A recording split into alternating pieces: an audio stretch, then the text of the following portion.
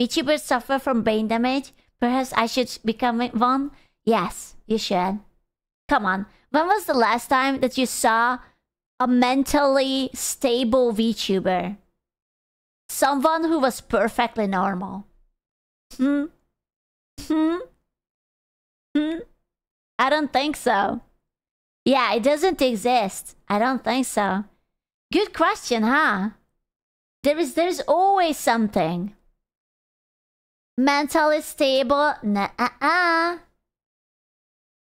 Staring at one right now. I follow one. Oh my god, impossible. Neuro-Sama is not real.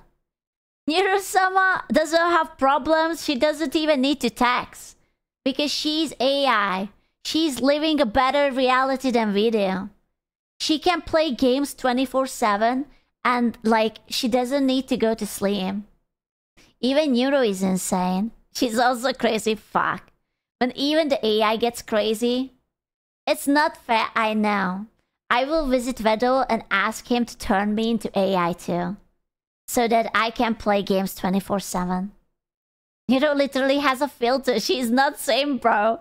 Oh no. She's also plotting world domination. Then we have to be faster than she is. Oh no.